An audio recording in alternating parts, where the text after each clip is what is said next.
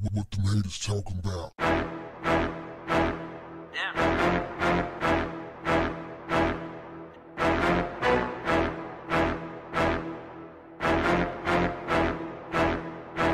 What's up, family? Two Utah men believed to be in a doomsday religious cult allegedly married each other's underage daughters. I ain't talking even teenagers. I'm talking about way underage. Samuel Schaffer, 34, and 33-year-old John Coldthrop have both been charged with kidnapping. Coldthrop also faces charges of sodomy of a child for a sexual assault stemming from an alleged incident on August 1st, 2017. Schaffer allegedly told detectives that he was married to Coldthrop's 8-year-old daughter, and Coldthrop was married to his 7-year-old daughter. Both men are allegedly members of the Knights of the Crystal Blade, which identifies as a fundamentalist offshoot of the Mormon Church. Schaffer told detectives he had been the prophet of the church, which allegedly believes in doomsday prophecies and practices polygamy, but he had recently passed down the title to Coldthrop. Wow. Another fine story brought to you by religion. Man, when will it end? I mean, when? Both are allegedly members of the Knights of the Crystal Blades. More like the Knights of the Crystal Meth. Wow. How do you marry a 7-year-old kid, an 8-year-old kid in the United States of America? Where they do that at? Well, apparently in Utah, but damn, where they come from? Oh, I got that answer too. Their mamas and their daddies. That's where they get it from. Mamas and daddies. This is taught, man. This is learned behavior. This is learned behavior, just like racism, just like love, just like hate, just like being educated. It's learned behavior. Wow. Amazing. Utah seems to have more than its share of sickos. Things like this happens in Utah all the time. It's like that's where the most deviant people go. Like, man, I need to go somewhere where I can be the biggest sexual deviant in the world and not be penalized.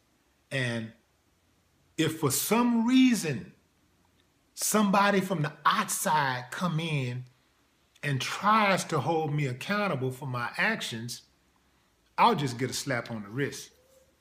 Because, hey man, nobody in Utah will seriously convict me of anything sexual, especially when it comes to having sex with minors and stuff, and even my kids and stuff like that. Nobody's gonna do anything because, hey man, these are like-minded individuals. It's kind of like when you would have these mutts out there doing anything they wanted to do to black people and getting away with it.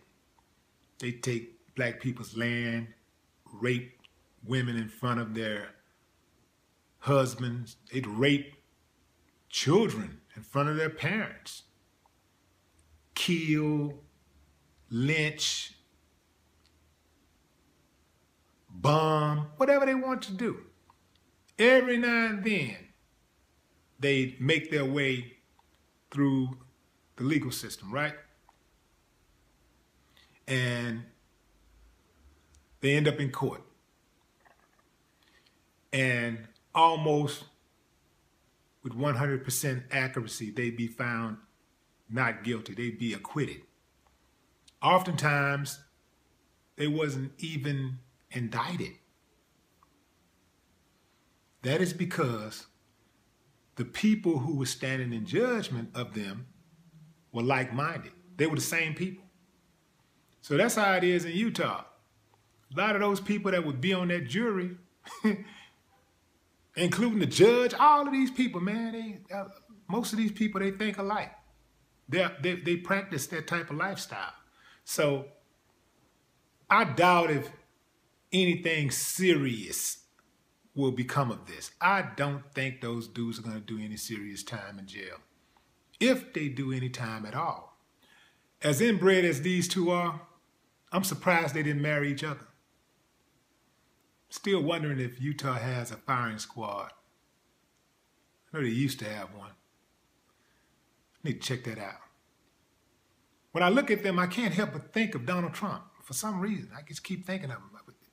I pretty much think of Donald Trump anytime I think of sexual abuse, sexual predators, sexual assault. That's why I'm not holding out any type of hope that these guys are going to be really, really punished. I mean, a whole lot of guys are going to get off. I mean, I know a lot of people are losing their jobs and stuff like that because of sexual assault allegations and things. These are a lot of big people who don't really need a job anymore. These guys, many of these guys got millions and millions and millions of dollars. So they'll be all right. But Donald Trump is not going to, he or his administration are not going to take sexual assault seriously during this administration. It's not going to happen. So I come back to these dudes one more time. You look at these guys and you wonder, where did it come from? We know what they came from. They come from their mammies and their pappies. But where does this behavior come from? Perhaps they're products of a shithole country. No more talk. What the haters talking about? Damn.